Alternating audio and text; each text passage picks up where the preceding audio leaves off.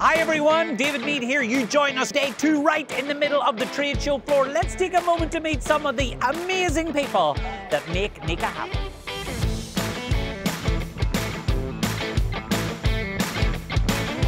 Larry, thank you so much for coming and joining us here at NECA. How are you enjoying Austin so far? It's fantastic. I've never been to Austin and it's met all my expectations. It's a really fun, warm city, great music, and really hospitality's been superb. Between the networking and seeing the cutting technology, between the software, the tools, this is turning out to be one of the best conferences I've been to. Chris, tell me, what's your favorite part about convention so far? I think the speakers, absolutely. You know, y'all had an excellent interview with Emma Smith this morning, but just to be able to be here and see all these people involved, such a big company, it's been awesome.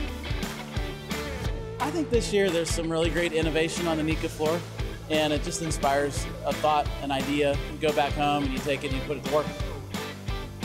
Kevin, I believe this is your first time here at NECA Convention in Austin. Tell me, what stands out? What have you enjoyed? I've enjoyed the world-class event, honestly. It's laid out in a huge area with a lot of networking opportunities, educational opportunities. It's actually the best event I've ever been to. Why is it so important that we attend convention? Primarily the education, the labor relations, the marketing, services that I could not otherwise afford as a small business, I can get through the National Association. Don't miss it. You can't know this until you come here and see and experience it. We are NECA. We are NECA. We are NECA. We are NECA. We are NECA.